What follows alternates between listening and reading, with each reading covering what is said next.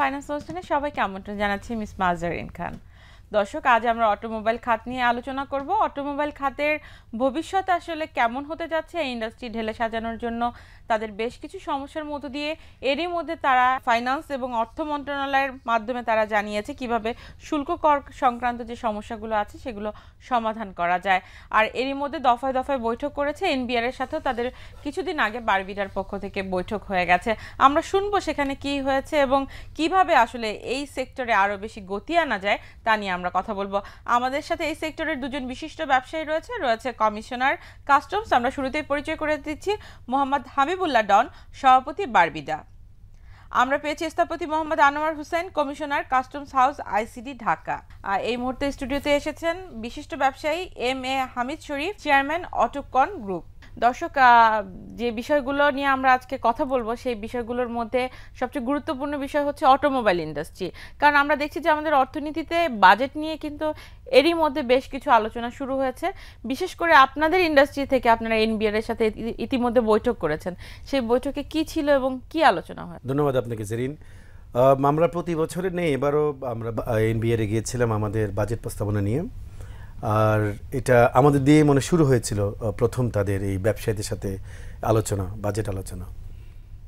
সেখানে প্রতি বছরে নেই, আমরা আমাদের যে প্রস্তাবনাগুলো আছে সেটা আমাদের কমিটির থেকে আমরা তৈরি করে তারপর এখানে জমা দিই।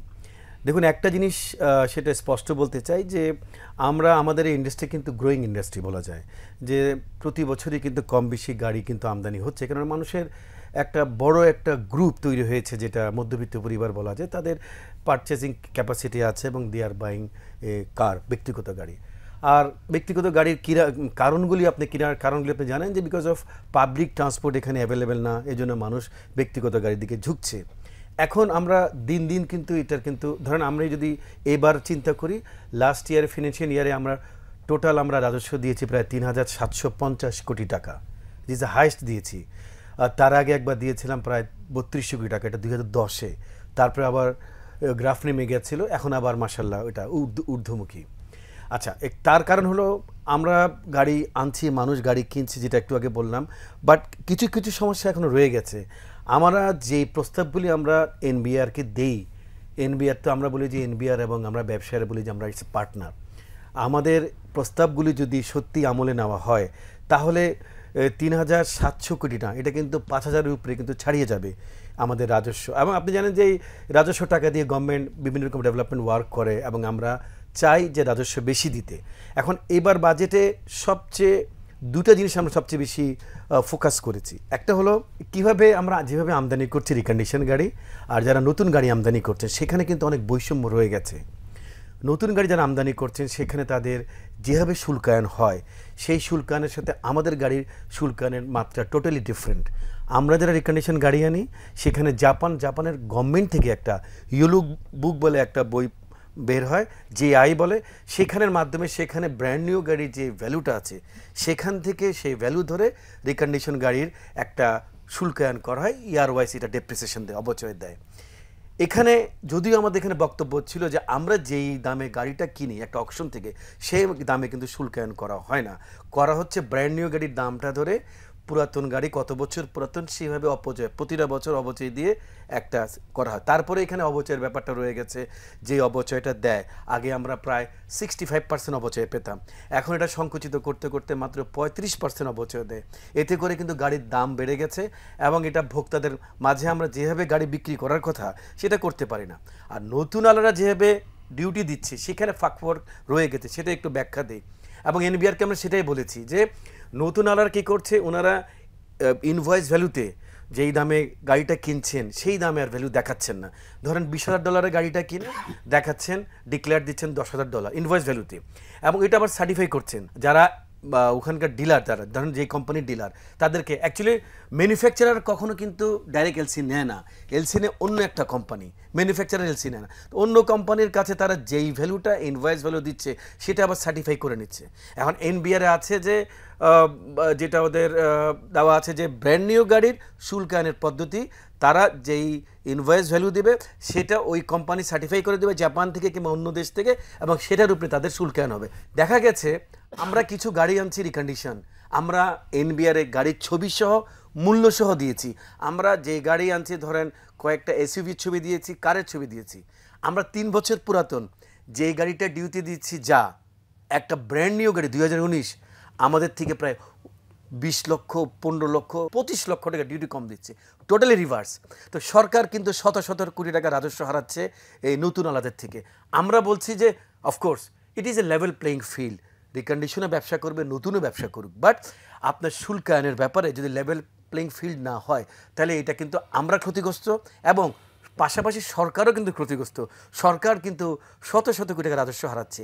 এই বিষয়টা আমরা তুলে ধরেছি এবং মাননীয় চেয়ারম্যান এটা কিন্তু উনি বিস্ময় প্রকাশ করেছেন। ওনার যারা ওখানে ছিলেন, ওখানে ফার্স্ট সেক্রেটারি ছিলেন, মেম্বার ছিলেন, সবাইকে বলেছে যে অফকোর্স এই বাজেটে এই জিনিসটা তোমরা নোটিস করো এবং দেখো কীভাবে যেন শুল্কর জন্য এরকম বৈষম্য না হয়। আমরা পজিটিভ আশা করছি ইনশাল্লাহ এই বাজেটে কিছু একটা করবে নতুন এবং রিকন্ডিশনের শুল্কায়নের ক্ষেত্রে, এটা আমরা আশা করছি হবে ইনশাল্লাহ। সেই ক্ষেত্রে আপনারা যারা এই ইন্ডাস্ট্রিতে দীর্ঘ সময় ব্যবসা করছেন, প্রতিবারই তো বাজেট দেয়া হয় এবং বিভিন্ন বাজেটে আপনাদের যে প্রস্তাবনাগুলো থাকে আপনাদের প্রায়োরিটি বেসিসই সেইগুলো নেওয়া হয়। যেটি বলছিল যে বায়োভিডা থেকে যে প্রস্তাবনাগুলো দেওয়া হয়েছে সেখানে আপনাদের ব্যবসায়ীদের কি স্বতঃস্ফূর্ত অংশগ্রহণ ছিল?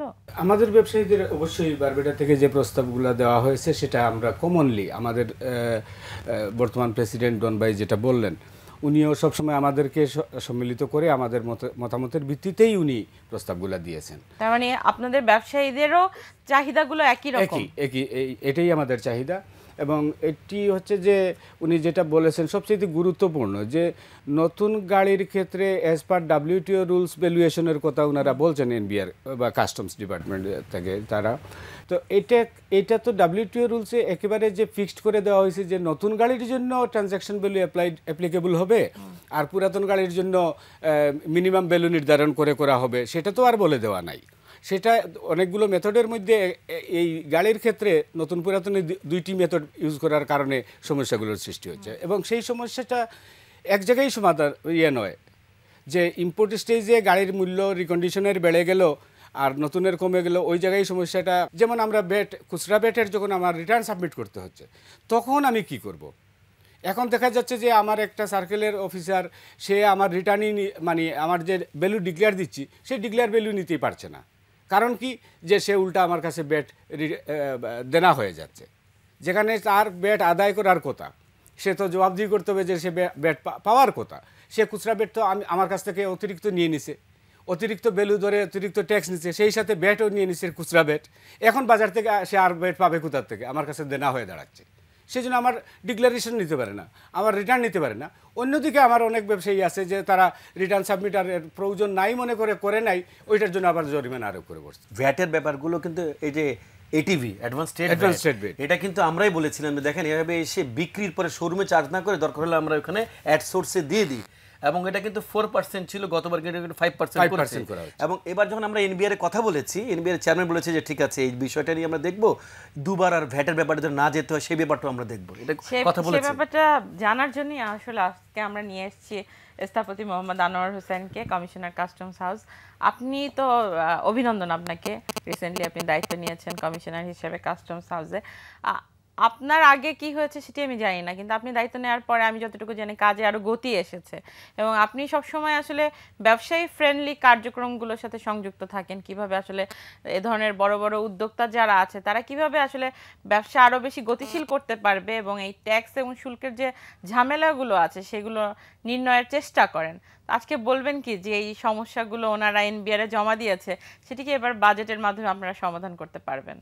প্রথমত আমরা এখানে আলোচনা করছি শুধুমাত্র একটা সেক্টর নিয়ে, আর এনবিআর যখন কনসার্ন হয়, আমি চান্সে বলে রাখি যে আমি এনবিআর এর চিফ বাজেট কোঅর্ডিনেটর হিসেবে বেশ কয়েক বছর কাজ করেছি। এনবিআর যখন কাজ করে, এনবিআর মানে আমি বোঝাচ্ছি যে সরকার, তারা যখন পলিসি তৈরি করে তখন তারা সমস্ত সেক্টরকে একসাথে নিয়ে তারা চিন্তাভাবনা করে, পুরো দেশের অর্থনীতি নিয়ে চিন্তাভাবনা করতে হয়।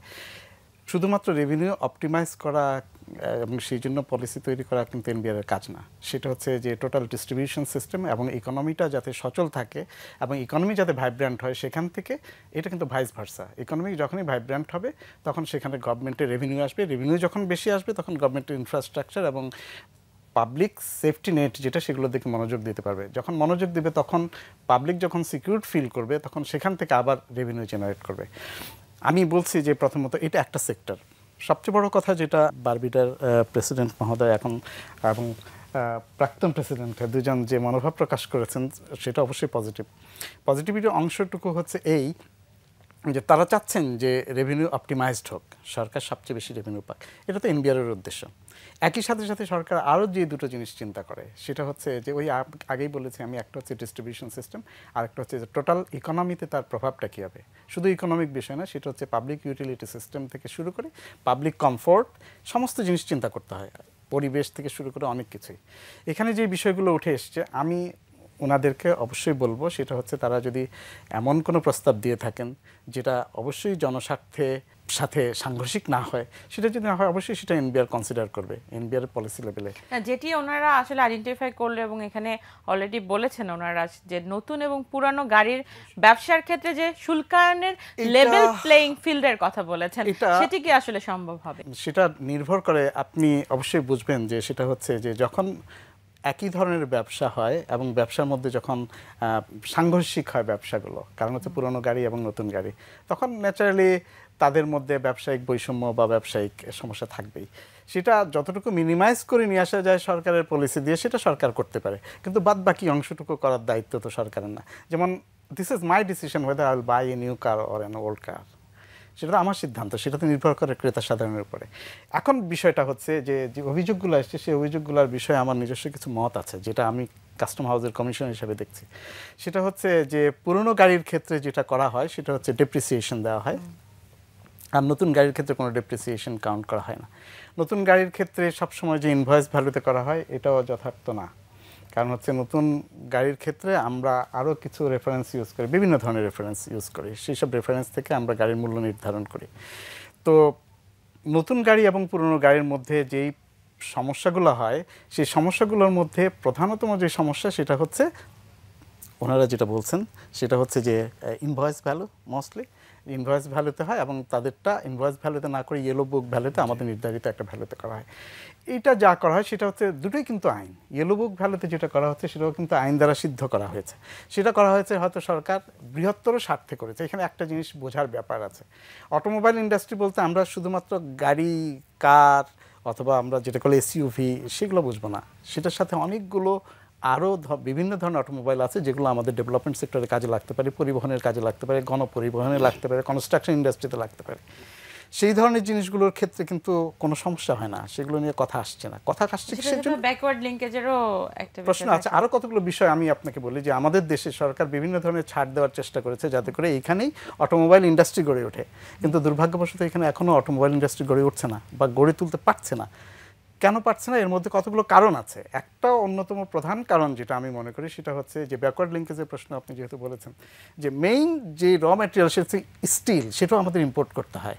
এরপরে বাদবাকি সমস্ত টেকনোলজি যদি আমাদের ইম্পোর্ট করতে হয় এবং র ম্যাটেরিয়াল সহ, দেন that will be very expensive. But still সেই জন্য আমাদেরকে নির্ভর করতে হচ্ছে পুরনো গাড়ির উপরে, আদারওয়াইজ পুরনো গাড়িকে ডিসকারেজই করা হতো যে কোনো রকমভাবে। এটা একটা বিষয়। আরেকটা বিষয় হচ্ছে যে আমাদের দেখতে হবে টোটাল আর্থসামাজিক ব্যবস্থাটা এবং আমাদের দেশের যানবাহন পরিস্থিতি, গণযোগাযোগ পরিস্থিতি, সেগুলো আমাদের চিন্তা করতে হবে। যেমন আমাদের যথেষ্ট রাস্তাঘাট আছে কিনা, আমরা যদি পাবলিক সেক্টরে গণপরিবহনটাকে আরও ডেভেলপ করতে পারতাম, দেখা যেত যে আমার যেই পরিমাণ গাড়ি এখন আসছে সেই পরিমাণ প্রাইভেট কার যেটা সেটার দরকার হতো না, হয়তো সেটার ইয়েটা কমে আসতো, প্রয়োজনটা কমে আসতো।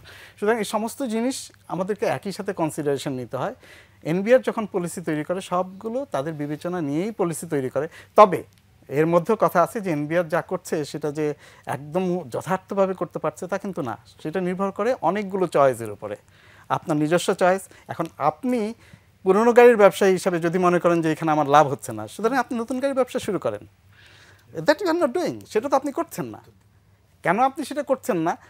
নিশ্চয়ই সেটা হচ্ছে আপনার ব্যবসায়িক স্বার্থের বিষয়গুলো চলে আসছে। এখন এনবিআরকে যেটা করতে হয়, আপনারা মনে করছেন যে পুরনো গাড়ি যদি মার্কেটে থেকে আসে সেটি আসলে অনেক সময় পরিবেশের জন্য ক্ষতিকর, এরকম কোনো বিষয় আছে? হ্যাঁ, সেটা কতগুলো ব্যাপার আছে।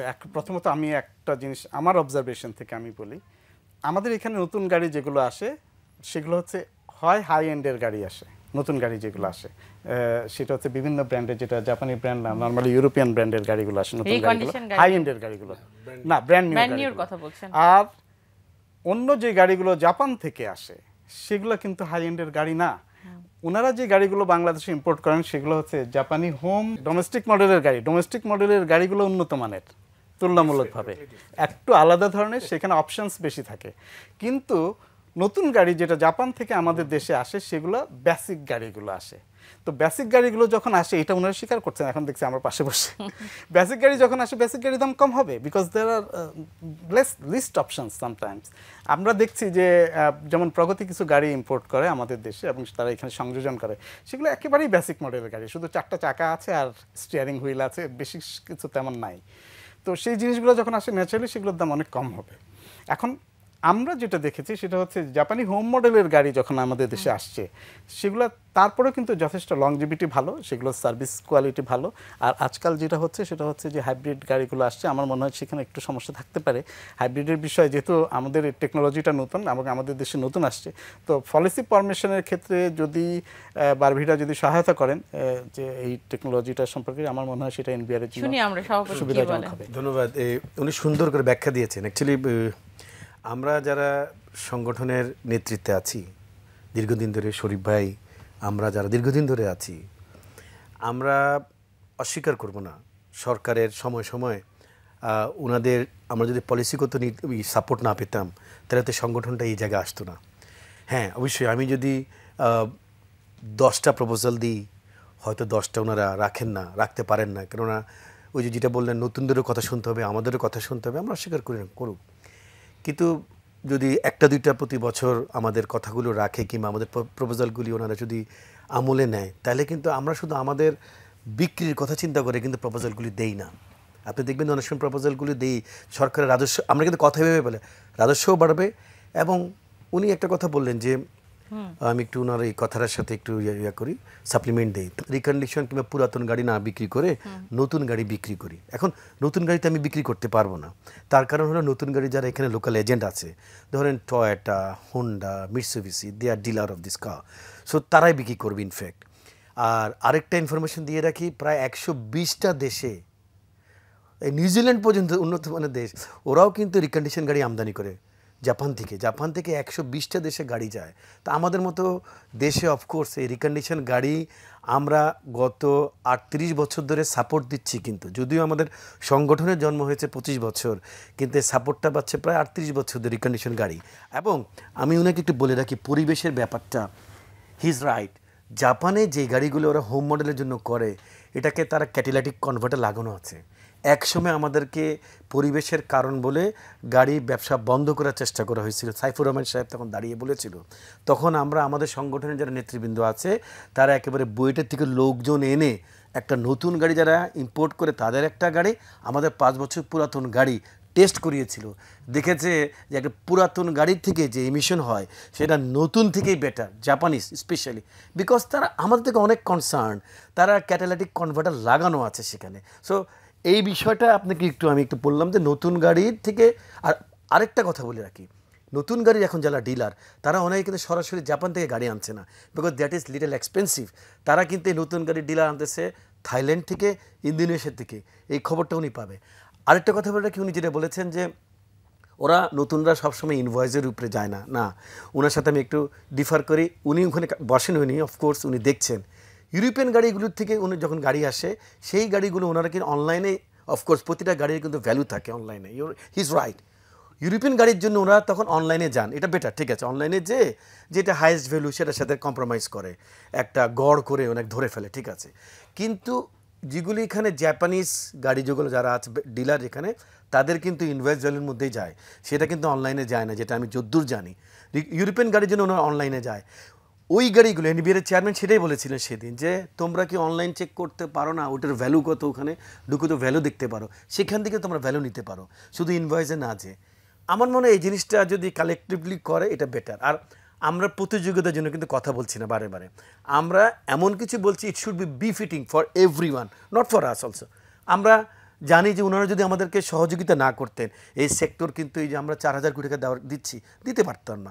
সময় সময় অবশ্যই ওনারা আমাদেরকে সহযোগিতা করেছেন। সেটি তো আসলে সরকারেরও মাথা ব্যথা হওয়ার কারণ যে তারা তাদের রাজস্ব হারাচ্ছে, সেটি কেন হচ্ছে না? একটু আমি সাপ্লিমেন্ট করতে চাই, যেমন নিউজিল্যান্ড কিন্তু নীতিমালা করে ফেলছে যারা নতুন গাড়ি তৈরিতে যাবে না, স্মল গাড়িতে, শুধুমাত্র কমার্শিয়াল গাড়ি তারা ম্যানুফ্যাকচারিংয়ে যাবে। তার কারণ হচ্ছে যে অনেক টাইপের গাড়ির প্রয়োজন হয়। আপনি একটি মডেল দিয়ে যে সারা বাজার আপনি সবার চাহিদা পূরণ করতে পারবেন তা তো নয়। সুতরাং একটি মডেলের গাড়ি আপনি এখানে তো এটা তৈরি করে আপনি বাজারের চাহিদা কতটুকু বা পূরণ করতে পারবেন সেই গাড়ি নতুন গাড়ির ব্যবসায়ী যারা, তাদেরকেও তো আপনি করতে পারবেন না। যারা নতুন গাড়ির ব্যবসা করছে তাদেরকেও তো সেই লেভেল প্লেইং ফিল্ডের কথা বলা হচ্ছে, তাদেরকেও তো আপনাদের ব্যবসা করার জন্য স্বাগত জানাতে হবে। কিন্তু যেমন কোরিয়ান যে গাড়িগুলো আসতেছে, চাইনিজ যে গাড়িগুলো আসতেছে এবং ভারতীয় গাড়িগুলো আসতেছে, এরা তো এমন কম্পিটিশনে আছে যে কে কার চাইতে কম ট্যাক্স দিয়ে গাড়ি বের করবে। তো এখানে যে আমার কথা হলো যে সিকিউর ইওর রেভিনিউ ফার্স্ট, আমাদের কথা চিন্তা না করে আপনি সরকারের রেভিনিউকে আগে সিকিউর করার চিন্তাটা করেন। ব্যবসায়ীরা কি সেটা চিন্তা করে? আমরা সেটাই চিন্তা করতেছি, আমরা তো সেটাই দাবি করতেছি। কারণ আপনি যখন সরকারের রেভিনিউকে সিকিউর করবেন, করতে পারবেন, করতে সক্ষম হবেন, তখন আমি সিকিউর হয়ে যাব। কারণ আমার তো এখানে কোনো ট্যাক্স ফাঁকি দেওয়ার সুযোগই নেই, আমার তো প্রিন্টেড ভ্যালু থেকে নেওয়া হচ্ছে। সুতরাং আমার সঠিক ডিপ্রিসিয়েশনটা যদি সঠিক মাত্রায় দেওয়া হয়, তাহলে আমার এখানে তো ইনসিকিউর হওয়ার কিছু নাই, বরং আমি সিকিউর হব। আপনি আগে সরকারের রেভিনিউকে সিকিউর করেন। আর ব্যাকওয়ার্ড লিঙ্কেজ সম্পর্কে একটু কথা বলবো, যে আমরা এমনভাবে ফ্রি ট্যারিফ করে দিয়েছি, আপনার হাতের কলমটা আপনি খেয়াল করে দেখুন চাইনিজ, আপনার হাতে যে প্যাড ইয়েটা নিছেন, নোটপ্যাডটা নিছেন, সেটাও চাইনিজ। এত চাইনিজ কেন? এই কলম কিন্তু একসময় বাংলাদেশে তৈরি হতো। এখন আমরা দেখতে পাচ্ছি যে একটি কলম আমি বাংলাদেশে তৈরি করলে যেটা 2 টাকা কস্ট পড়ে, সেইটি চায়না থেকে ইম্পোর্ট করলে 1 টাকা কস্ট হয়। আপনারা সেই দিকে ট্যারিফের দিকে খেয়াল করছেন কিনা আমি জানি না। তাহলে আমার দেশের এই যে small and cottage industries and SME sectors, এগুলোর আর আমরা চিন্তা করারই আর অবকাশ থাকে।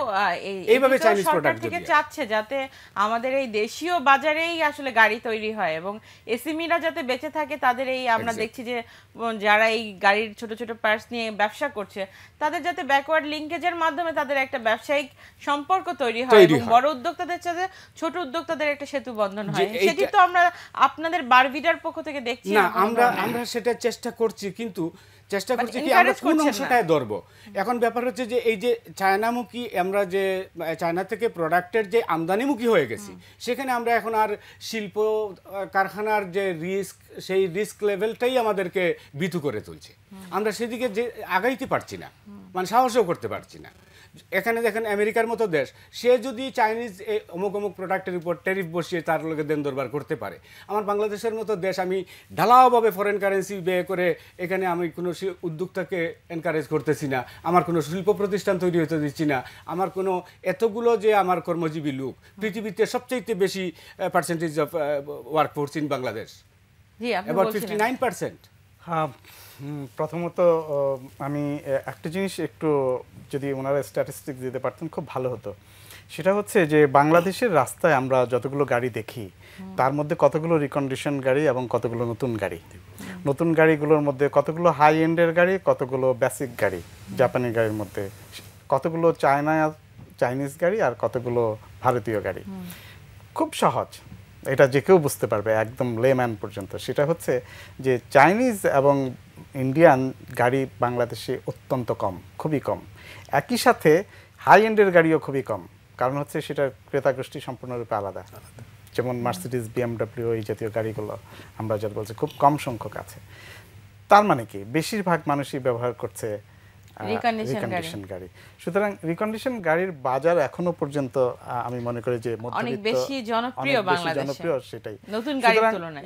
ওনারা যে তাদের সাথে সরাসরি কম্পিটিটর হিসেবে আসবেন, এটা অ্যাপারেন্টলি আমার মনে হয় না। হতে পারে, নিশ্চয়ই তারা ফিল করেন যেহেতু ব্যবসা করেন। আরেকটা বিষয় আছে, সেটা হচ্ছে জাপানি, ওনারা নিজেরাই বলেছেন যে জাপানি গাড়ি যেগুলো আসে সেগুলো হোম মডেলের গাড়ি আমাদের দেশে ওনারা ইম্পোর্ট করেন, আর বেসিক গাড়ি যেগুলো আসে সেগুলো বেশিরভাগ ক্ষেত্রে সরকারি প্রতিষ্ঠানগুলো। ব্যাপারটা কোথায় দাঁড়াচ্ছে? আপনারা তো কম্পিটিটর হচ্ছেন না তাদের। আমি তো বুঝতে পারছি না যে কীভাবে কম্পিটিটরটা হন। কারণ হচ্ছে সরকার কখনো রিকন্ডিশন গাড়ি কিনবে না, সরকার রিকন্ডিশন গাড়ি কেনার কথা না। তার মানে সরকার বেসিক মডেলের গাড়িগুলো কিনছে। সেই গাড়িগুলো যদি সাধারণ ভোক্তা কিনতেন বেসিক মডেলের গাড়িগুলো, তখন তারা আপনাদের সাথে যদি কম্পিটিশন দেখেন টাটার পরিস্থিতি দেখেন, টাটা কি নিজে সবকিছু আমার বানাচ্ছে? আরেকটা তো আমরা কেন আসলে, যেমন আমাদের রানার গ্রুপ কিছু কিছু তাদের মোটরসাইকেল কাজ করছে, তারা ট্রাই করছে, ইফাত গ্রুপ করছে। আমরা কিন্তু ইন্ডাস্ট্রিটা নিজেদের, যেটা আমরা চাই যে আমাদের বাংলাদেশে আসলে গাড়ি তৈরি হোক, এবং সেটি কিন্তু যথেষ্ট পরিমাণ না, এবং এই ব্যাকওয়ার্ড লিঙ্কেজের সাথে আমাদের এসএমই ডেভেলপমেন্টও কিন্তু আমরা করতে পারছি না। আগে হয়তো আমাদের ইনফ্রাস্ট্রাকচারটা দেশে তত উন্নত ছিল না। এখন যেটা হচ্ছে সেটা হলো যে গ্রামে গঞ্জে এবং প্রত্যন্ত এলাকায় রাস্তাঘাট হচ্ছে, এবং স্বাভাবিকভাবেই অটোমোবাইলের চাহিদা বেড়ে যাচ্ছে। এবং একেবারেই প্রত্যন্ত এলাকাগুলোতে আপনি যেটা বলছিলেন যে মোটরসাইকেল, স্পেশালি বাইক, যেটা বাংলাদেশে মোটরসাইকেল সংযোজন হচ্ছে, মোটরসাইকেলের বেশ অনেকগুলো যন্ত্রাংশ এখানে তৈরি হচ্ছে, পার্টস তৈরি হচ্ছে, এবং তারা বেশ ভালো করছে। সেটা যেহেতু যথেষ্ট সম্ভাবনা আছে, সেই জন্য কালক্রমে যেটা হবে সেটা হচ্ছে যে আমাদের দেশে এখন কতগুলো স্থানীয়ভাবে তৈরি, আপনারা জানেন যে কি বলে, যে বিভিন্ন স্থানীয় বাসায় যেগুলো করা হয় মোটরসাইকেল ইঞ্জিন বা অন্য সব শ্যালো ইঞ্জিন দিয়ে যেসব যানবাহন তৈরি হচ্ছে, এগুলো অবশ্যই উঠে যাবে, কারণ হচ্ছে এগুলো এমনিতেই থাকতে পারে না বিভিন্ন কারণে। সুতরাং সেই ক্ষেত্রে আবার আমাদের দেশে সাধারণভাবে এই ধরনের যানবাহনের চাহিদা বাড়বে, অটোমোবাইলের চাহিদা বাড়বে। তখন ব্যবসাটা আসলে যেটা হয় সেটা হচ্ছে যে চাহিদার পরিপ্রেক্ষিতেই সেটা ইমার্জেন্সটা হয়, আর্জেন্সটা তৈরি হয়। যে চাহিদা অনুযায়ী আপনি বলছেন যে এই সম্ভাবনার যে দ্বার সেটি উন্মোচন হবে, সেই বিষয়টি আপনি বলছেন। আমি সেই ব্যাপারটাই বলতে চাচ্ছি। ধরে নেওয়া হোক, এটা হচ্ছে শুধুমাত্র যুক্তির খাতিরে বলছে, মনে করা হোক আমাদের দেশে যদি এখন আমরা রিকন্ডিশন গাড়ি আমদানি সম্পূর্ণরূপে বন্ধ করে দেই, তাহলে কি দাঁড়াবে? এটা দাঁড়াতে পারে সেটা হচ্ছে যে নতুন গাড়ির আমদানি বেড়ে যাবে। তখন যদি নতুন গাড়ির উপরে আমি বিপুল পরিমাণে ট্যাক্স আরোপ করি, তখন কি হবে? তখন এই দেশে গাড়ি তৈরির প্রবণতা তৈরি হবে। আমাদের এখনও, আমরা যেটা মনে করি সেটা হচ্ছে, নিশ্চয়ই সবাই মনে করবে, গাড়িটা হচ্ছে এখনও মানুষের জন্য অত্যাবশ্যকীয় কোনো পণ্য না। সেটা হচ্ছে যে এটা আমাদের কমফোর্ট বৃদ্ধি করে, সেইটুকুই। আর একটা হচ্ছে যে আমাদের রেডিনেসের দরকার ছিল। রেডিনেসটা হচ্ছে ইন টার্মস অফ রাস্তাঘাট এবং অন্য সব ইনফ্রাস্ট্রাকচারগুলো, সেগুলো হচ্ছে আসলে পাবলিক ট্রান্সপোর্ট নিয়ে বলছিলেন। যে পাবলিক, এটা আমরা বারবার বলে আসতেছি, একেবারে খুব সহজে যদি আপনাকে বুঝাই বলি, একটা হাইয়েস্ট টাইপের যে মাইক্রোবাসটা আছে 12 to 15 সিটার, তো আপনি যদি আজকে এই হাইয়েস্ট মাইক্রোবাসের উপরেও সাপ্লিমেন্টারি ট্যাক্স আরোপ করে রাখছেন, এটার কোন যুক্তিতে করছেন? কারণ এই একটা হাইয়েস্ট মাইক্রোবাস দিলে আপনি এই 12 জন স্টাফ 12টা গাড়ি প্রাইভেট কারকে অ্যাভয়েড করতে পারতেছিলেন। সেখানে আপনি এইসব পাবলিক ট্রান্সপোর্টের হাইয়েস্ট নামক একটা মাইক্রোবাস, যেটা 12 সিটের, 12 থেকে 15 সিট হয়, তো এই গাড়িগুলোর উপরে এই হাই এন্ডের ট্যাক্স কেন? এগুলাকে যদি আপনি সহজ করে দেন, তাইলে প্রাইভেট ইউজের প্রাইভেট কারের সংখ্যা কমে যাবে, ওইগুলো মানুষ স্টাফ বাস হিসাবে ব্যবহার করবে। এই কমিশনার মহোদয় এর আগে তো ফার্স্ট সেক্রেটারি ছিলেন এনবিআরে, আমার সাথে দীর্ঘদিন ওনার সাথে আমরা একসাথে বিভিন্ন সময় বাজেট কোঅর্ডিনেটারে উনি ছিলেন, আমি দীর্ঘক্ষণ ওনার সাথে কাজ করার অভিজ্ঞতা রয়েছে। তো আপনারা তো 7জন 8জন ফার্স্ট সেক্রেটারি এক মাইক্রোবাসে আপনারা যাওয়া আসা করেন এনবিআর থেকে, তো সেই মাইক্রোবাসের উপরে আপনি হাই এন্ডেড সাপ্লিমেন্টারি ট্যাক্স বসিয়ে রাখছেন। আপনি যদি দেশের যে যানজট কমানোর জন্য গাড়ির সংখ্যা সীমিত করতে চান, তাহলে আরেক এন্ডে ডিরেগুলেট করতে হবে। শুধু রেগুলেট করে কোনো কিছু সার্থক করা যায় না। আপনাকে ডিরেগুলেট, হাইব্রিড গাড়ি আনতে পারছেন না? ওই হ্যাঁ, মাইক্রোবাসেও হাইব্রিড আছে, এখন বাসেও হাইব্রিড আছে, পিকআপেও হাইব্রিড এখন আছে। আর আরেকটা ব্যাপার আমরা বলবো, স্কুল বাসের ক্ষেত্রে গত বাজেটে ওনারা কিন্তু মেনশনও করেছেন যে স্কুল বাসের ক্ষেত্রে অবশ্যই ওনারা মনোযোগী হবেন এবং কিভাবে একটা নীতিমালা তৈরি করে স্কুল বাস ইন্ট্রোডিউস করা যায়। আপনি দেখুন এখনও হাত দেওয়া হয়নি। তো আমরা বলবো যে এই যে মানে প্রোডাক্টিভ অ্যান্ড প্রোগ্রেসিভ সেক্টরগুলোতে আপনারা গুরুত্ব যদি দেন, আমরা আপনাদের সহায়ক শক্তি হিসেবে কাজ করব। কারণ একটি স্কুল বাস এখানে যদি দেওয়া যায়, তাহলে 40টি প্রাইভেট কার ওই স্কুলে আসা যাওয়ার বন্ধ হবে। তো এই স্কুল বাসকে যেভাবেই হোক না কেন, যে এটা ট্যাক্স ফাঁকি হইতে পারে, অপব্যবহার হইতে পারে চিন্তা না করে আসুন আমরা করে দেখি, যখন যা হবে তখন আমরা আবার। জনাব শরীফের সাথে একমত, সেটা হচ্ছে যে গণপরিবহনের উপরে শুধুমাত্র যদি আমরা ট্যাক্স তুলে দেই তাতেই যে গণপরিবহন এফিশিয়েন্টলি রান করবে সেটা না। কারণ হচ্ছে উচিত, আমার মনে হয় যে গণপরিবহনটা আমাদের এখানে সবচেয়ে বেশি জরুরি প্রায়োরিটি দিয়ে গণপরিবহনের উপরে আমাদের ট্যাক্সেশন পলিসিটা নির্ধারণ করা উচিত। সেটা হয়েছে অনেক ক্ষেত্রে। আপনি যেটা বলছিলেন যে মাইক্রোবাসের ক্ষেত্রে অ্যাকচুয়ালি এটাকে ভ্যান বলে। মাইক্রোবাসের ক্ষেত্রে আমরা যেটাকে বলি, আপনি হাইয়েস্ট যেটা বলছিলেন সেটা সম্ভবত একটু বেশি সিটার, নির্ভর করে যে ব্যবহার করবে তার উপরে। স্কুল বাস এবং গণপরিবহন হিসাবে ব্যবহৃত হতে পারে, অর্থাৎ বেশি সিটের গাড়ি যেটাকে আসলে বাইরে ভ্যান বলে। আমরা এখানে মাইক্রোবাস বলি। মাইক্রোবাস ইন দ্যাট সেন্স এটা হচ্ছে আমাদের স্থানীয় ভাষা বলা চলে, কারণ হচ্ছে মাইক্রোবাস বলে কোনো জিনিস নাই। আমরা চিন্তা করি যে গাড়ির সিটিং ক্যাপাসিটি কত, যদি সিটিং ক্যাপাসিটি যত বেশি হবে সেটার উপরে ট্যাক্স তত কম হওয়া উচিত আমি মনে করি, ট্যাক্স বার্ডেনটা। এবং মোটামুটি সেরকমই আছে, কিন্তু সেটাকে হয়তো আরেকটু র্যাশনালাইজ করার সুযোগ আছে। এখন বাসের ক্ষেত্রে যেমন বেশি সিটের বাস, 52 সিট অর মোর, এই ধরনের বাসের ক্ষেত্রে কিন্তু যথেষ্ট ট্যাক্স রিল্যাক্সেশন আছে। আর যেটা হয় সেটা হচ্ছে যে আমরা মাইক্রোবাস যেটাকে বলি, ভ্যান যেটা, সেই গাড়িগুলো প্রচণ্ড লাক্সারিয়াস কিছু গাড়ি আছে থাকার কারণে, 9 সিটের গাড়ি, 8 সিটের, 7 সিটের যে গাড়িগুলো, সম্ভবত সেটা চিন্তা করেই একসময় এই যে কথিত যে মাইক্রোবাস তার উপরে ট্যাক্সটা একটু বেশি আরোপ করা হয়েছিল। আমরা অনুষ্ঠান শেষ করব। এই যে সম্ভাবনা এবং যে বিষয়গুলো নিয়ে আজকে আমরা আলোচনা করলাম, সামনে বাজেটের বিষয়গুলো আসলো এবং বাজেট নিয়ে তো আপনি অলরেডি বললেন যে মাননীয় রাজস্ব বোর্ডের চেয়ারম্যান উনি আপনাদেরকে একটা ভালো আশ্বাস দিয়েছে এবং কমিশনারও সেটার সাথে একমত পোষণ করেছে। তো সামনে আসলে সম্ভাবনার দ্বার উন্মোচন করার জন্য সরকারের কোন জায়গায় আরেকটু নজর দিলে এই ইন্ডাস্ট্রি আরও বহুদূর যেতে পারবে, যেখানে আন্তর্জাতিক বাজারে আমাদের হয়তো সামনে গাড়ি আমরা নিজেরাই এক্সপোর্ট করতে পারবো? মোদ্দা কথা, আমরা যে অটোমোবাইল সেক্টরটা, এটা তো একটা বিশাল সেক্টর। এখন আমরা যদি চিন্তা করি, এখানে প্রায় 16 কোটি মানুষ বাংলাদেশে। If you count percentage of private car, 2%-এর বেশি হবে না, not more then that private car. সেখানে এখন ইদানিং প্রচুর মোটরসাইকেল বিক্রি হচ্ছে মাশাআল্লাহ। ঠিক আছে, এটা একটা ইন্ডাস্ট্রি, বড় একটা ইন্ডাস্ট্রি গ্রো হয়ে গেছে মোটরসাইকেল। প্রায় বছরে লক্ষাধিক তারা মোটরসাইকেল বিক্রি করছে। এখন যেটা পাবলিক ট্রান্সপোর্টের অভাব, সেইখানে পাবলিক ট্রান্সপোর্টের অভাবের জন্যই কিন্তু এই ব্যক্তিগত গাড়িগুলো বিক্রি বেড়েছে। আমরা বারে বলছি এই পাবলিক ট্রান্সপোর্ট যেসব, একটু আগে শরীফ ভাই বললেন যে আসলে যেই 29 সিটের বাস কিংবা যেই মাইক্রোবাস যেটা বলি যে 12 সিট কিংবা 15 সিট, সেটাতে সাপ্লিমেন্টারি ট্যাক্স সরকার বসিয়েছে। এখন সরকারের সবসময় চিন্তা করা উচিত যে আমার রেভিনিউ প্রসপেক্ট না হয়ে জনকল্যাণ কয়েক জায়গা থেকে কিন্তু আমি ছাড় দিতে পারি। ধরেন যেটা যে এই মাইক্রোবাসগুলো কিন্তু আমি দেখছি ঢাকার বাইরে, সিলেটে গেলে সব রাস্তায় কিন্তু এগুলি ওই যে ওরা কি করে, ওই কমার্শিয়ালি ভাড়া দেয়, কিন্তু রেন্টেকার ভাড়া দেয়। কিন্তু যেই আপনার প্রাইভেট সেক্টরের যে গাড়িগুলো বের হচ্ছে, সেটিও তো এখন ঢাকা শহরের পরিমাণে যথেষ্ট পরিমাণ কিন্তু আমরা দেখছি না। আমরা অ্যাকচুয়ালি শহর তো অ্যাকচুয়ালি ডিসেন্ট্রালাইজ, সবই তো ঢাকা, সবাই ঢাকামুখী। এখন আমরা গাড়ি বিক্রি করলে দেখা যায় যে প্রায় 70% to 80% যতগুলো রেজিস্ট্রেশন হয় ম্যাক্সিমাম ঢাকায় থেকে যায়, ঢাকার বাইরে কয়টা যায়। আর আপনার কথা ঠিক আছে যে আমরা যদি মনে করি যে আমাদেরও প্রত্যাশা যে বাংলাদেশে ম্যানুফ্যাকচারিং প্ল্যান্ট হোক, অটোমোবাইলস ম্যানুফ্যাকচারিং প্ল্যান্টগুলো হোক। আপনি দেখেছেন যে একটা ওই মালয়েশিয়ান প্রোটনের একটা ফ্যাক্টরি হয়েছে, কিন্তু ওরা মডেল করবে কয়টা, একটা দুইটা মডেল। এখানে তো শত শত মডেল আমরা আমদানি করতে পারছি। যেসব দেশে আপনার গিয়ে ম্যানুফ্যাকচারিং প্ল্যান্ট আছে, অ্যাসেম্বলিং প্ল্যান্ট আছে, পাশাপাশি কিন্তু তাদের ইম্পোর্টও খোলা আছে। তো সেটা মাথার, বাট আমাদের প্রত্যাশা হলো আমরাও চাই বাংলাদেশে গাড়ি প্রস্তুত হোক, মেড ইন বাংলাদেশ গাড়ি বাংলাদেশের বাইরে যাক, এই প্রত্যাশা আমাদের থাকবে অবশ্যই।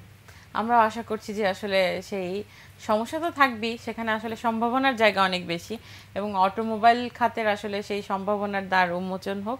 আপনারা যারা এই খাতে ব্যবসা করছেন তাদের সাথে আসলে কাস্টমস এবং ভ্যাট নিয়ে যারা কাজ করছে, আয়করের সাথে যারা আছে, তাদের সাথে সম্পর্কটা আরও জোরদার হোক, যাতে কাজ করার সুস্থ পরিবেশ তৈরি হয়, সেটি আমাদের চাওয়া।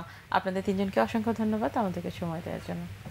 দর্শক, আজকের মতো এতটুকুই। দেখা হবে আগামী সপ্তাহের বৃহস্পতিবার দুপুর 12টা 10 মিনিটে। সেই পর্যন্ত সবাই ভালো থাকুন, সুস্থ থাকুন।